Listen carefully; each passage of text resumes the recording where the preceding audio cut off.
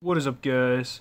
Silver Warrior here, and today I'm going to be showing you some fractional silver I just unboxed. So I did film the unboxing, but I really did not like the way it turned out, so I'm going to just show you guys the layout of everything. And I'm not going to pull everything up to the camera, that would be kind of a waste of time, but everything here is fractional. I know some of it looks a little bigger, but this, like, for example, is 3/4 ounces, I think.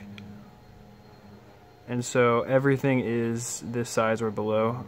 This is probably the only 3/4 ounce piece. There's some 1/2 ounce stuff you can see, like Amex rounds over here. You got these are 1/2 ounce, I think, and then just probably 1/4 ounce.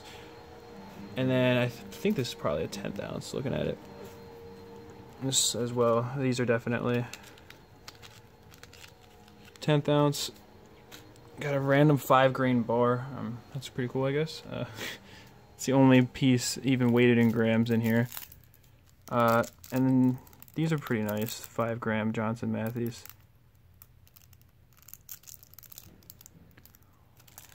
And then the thing that I was pretty excited about in this lot were, or the things I should say, were these two Fosters. They're both 1969, 1/4 ounce. Have some nice toning on them.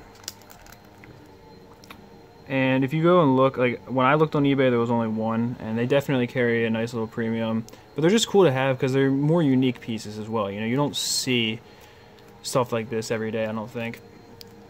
I mean, it's not like insanely valuable. It's more of just like to come across it in a lot is pretty cool. I mean, I've never really seen those before. Everything else is just kind of like, you know, whatever. It's kind of just generic stuff or just like more common crap, but I did think the Fosters were pretty cool. But anyway, I do hope you guys enjoyed the quick video. I guess I'm back from the dead, who knows, maybe I'll upload more than once this year, guess we'll find out. But hopefully this time I feel like everything's starting to go well for silver with me again. Like I'm actually starting to more actively engage in trading precious metals to the point where hopefully soon there should be consistent videos. But you guys can tell I'm a little tired and I'm just pretty rusty at this, so sorry that I'm kind of rambling on here. Anyway though, I do hope you enjoyed it. Peace.